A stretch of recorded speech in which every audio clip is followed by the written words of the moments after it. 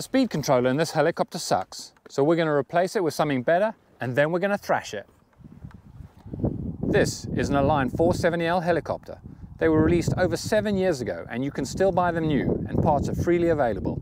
You can get them for super cheap as well. I got this one on eBay for hardly any money, and it included batteries and spares.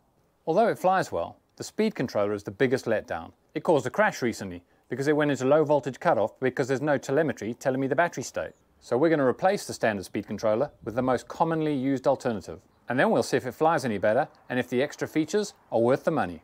This is a Hobbywing Platinum Pro V4 60 amp speed controller. It's rated slightly higher than the Align. It's got telemetry, better internal governor and active freewheel.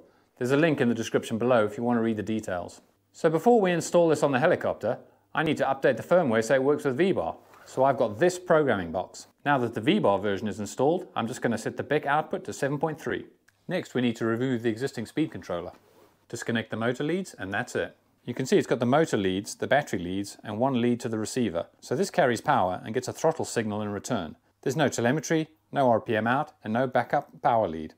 The weather's not looking very good at the moment. The forecast said it would be dry, but it's starting to rain. Hopefully we can get this installed and flying before the end of the day.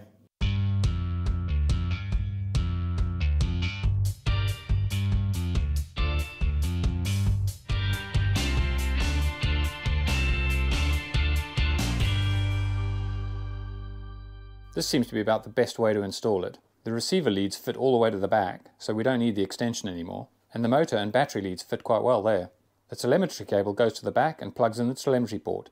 That'll give us RPM, battery voltage, and if we want to plug in the program box, that'll go into this free port over here. That's it, all installed. Let's go fly.